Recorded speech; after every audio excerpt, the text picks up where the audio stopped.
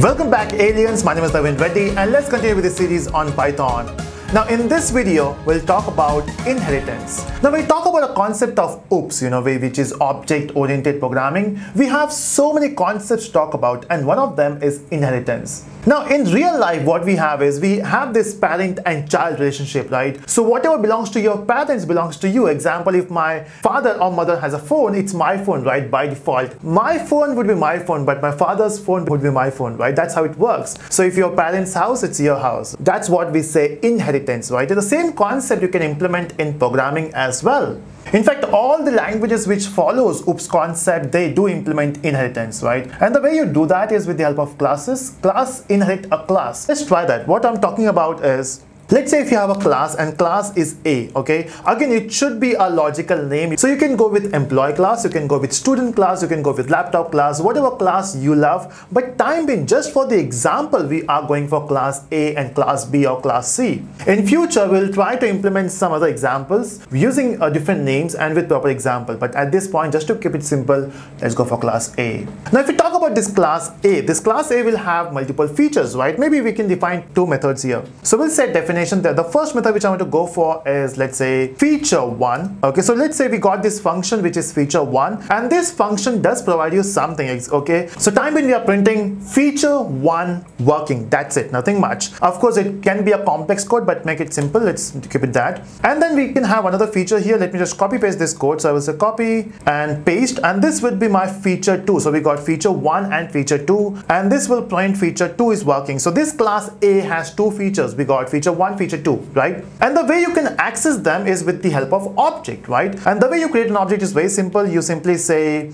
A1 is equal to A. That's how you create the object, right? Where A is your constructor. Again, you can find that init method here, but not needed at this point. So this will work. And using this A1, you can call feature 1, you can call feature 2, right? So you can say A1 dot feature 1 and A1 dot feature 2. And this will work. Let me just run this code and you can see we got feature 1 working, feature 2 working. So this code is working. Now what I'm excited about is, let's say we have one more class. Let's talk about class B. So let me just create a class B here itself. So here I will say class B, and class B will also have two features. I will name this as feature 3 and feature 4. Instead of typing them, let me just copy paste the code here and we'll name this as feature 3 and feature 4, right? See, normally what happens, when you work on a project, of course we have a very big team, right? So example, if one person is defining a class, okay, in that class we provide you 4 features or 4 methods. Maybe you want to define some other class in which you need some extra features and you also want the existing features. You don't have to redefine it, right? You can use it. And the way you do that is simply saying, example, in this class B, we got 2 features, right? We got feature 3, we got feature 4. And of course, if I create the object of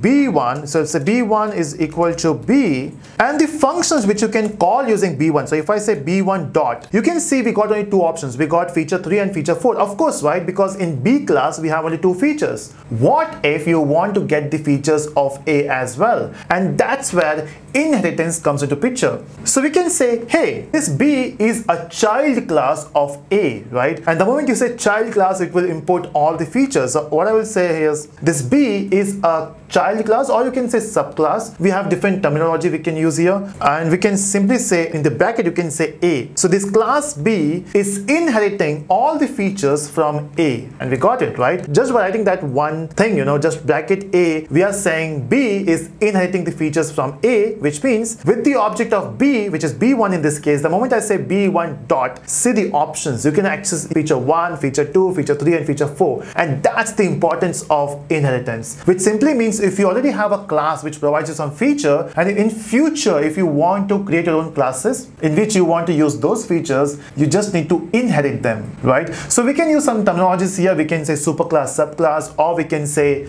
parent class or a child class. So time in will refer them as superclass and subclass. So super is a class which is A, and a class which inherits the class, we will call them as subclass. So B is subclass and A is superclass. So that's the concept about inheritance. Now this is also called as a single level inheritance. We have some other types as well. We also have a multi-level inheritance. Now what it means, example, let's say if I have another class here, let me create one more class here, and this class is, let's say, C. So we'll call this class C, or this class C in inherits B. Now what will happen is, whatever you do in this class, let's say time being, I will define only one feature here. We'll say feature 5. You can see how lazy I am. So I'll say this is feature 5 working, right? So we got C class which has only one feature. But the moment you create an object for C1, so I will say C1 is equal to C. The moment I say C1 dot, see the methods you can use. So we can use feature 1. Now feature 1, feature 2 are coming from A, right? But C is only extending B. So that's a relationship. We have grandparent, we have parent, and then we have child, right? So a child can access all the features from parent, grandparent, great-grandparent, right? So that's how it works. Okay, this is working, right? So we got single where you have one superclass, one subclass, then we have multi-level where you have superclass, subclass, and then again subclass of that superclass. Okay, this is working. What if you go for multiple? What is multiple here? Let's say the C is not only taking from A and B. We got some other class as well. Just for time being, what I will do is I will say